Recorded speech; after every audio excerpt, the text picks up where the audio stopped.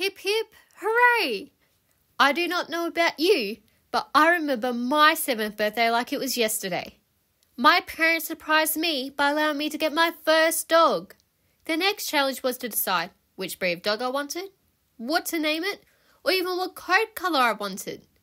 But now I look back on this and wonder, what causes the differences in coat colour?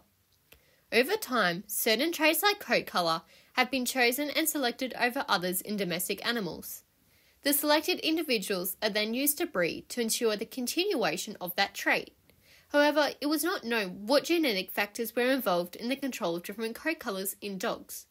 If we go back more than 100 years to 1917, Sewall Wright, an American geneticist, demonstrated through the analysis of genes that the specific genes that controlled the differences in coat colour were highly maintained across mammals.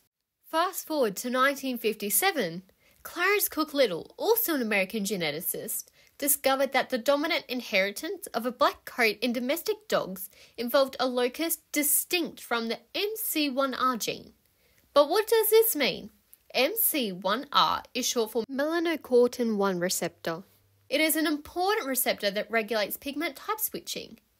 Think of the receptor as a light switch. When the receptor is on, it is activated. When it is off, it is inhibited. For MC1R to be activated, a specific molecule must bind to the receptor. If not, the receptor is inactivated. If MC1R is activated, it promotes melanocytes to create eumelanin. Eumelanin causes the coat colour of dogs to be black. Whereas, when MC1R is inhibited, it causes the creation of pheomelanin, which results in a yellow coat colour. But Little said that a locus distinct from MC1R was involved. He proposed that the inheritance of the dominant black coat was due to a mutant allele of the Agouti gene. Agouti is part of the gene that encodes a ligand that causes inhibition of MC1R signalling, which results in a yellow coat colour.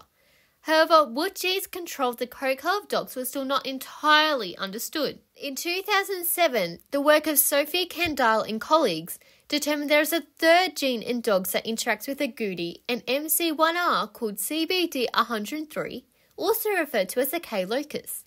The K locus and Agouti were found to behave quite similarly. The K locus has 3 alleles with a distinct dominance order of black over brindle and brindle over yellow. How did Candille and her team discover this? They determined that the position of the K locus was in a different location on the genetic map to where known pigmentation genes were known to occur.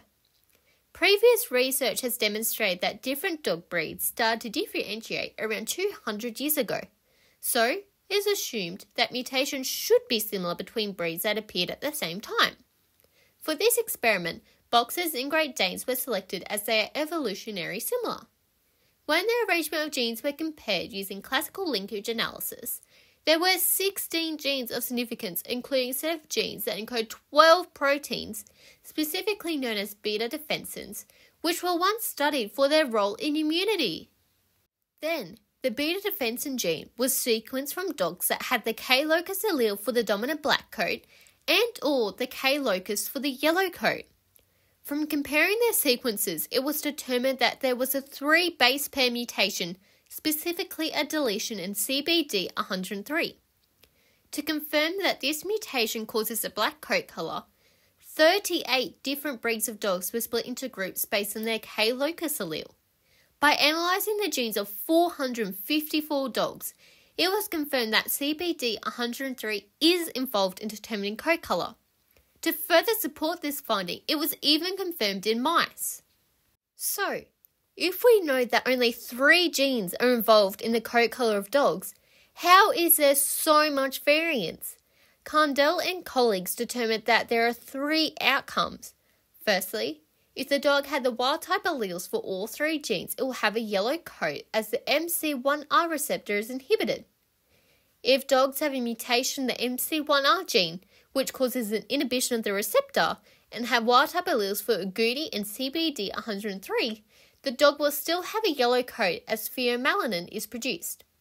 Lastly, if the dog had wild-type alleles for MC1R and Agouti, and the dominant black allele for the CBD103 gene, this would result in a black coat as eumelanin is produced. So there it is. A mutation in a gene once examined to have a role in immunity, as well as 2 other genes control the coat colour of dogs. The work performed by Candille and colleagues not only filled a major knowledge gap, it represents a key advance in determining the true entirety of genes involved in the pigmentary system, as these genes are also known to be involved in other vital physiologic pathways.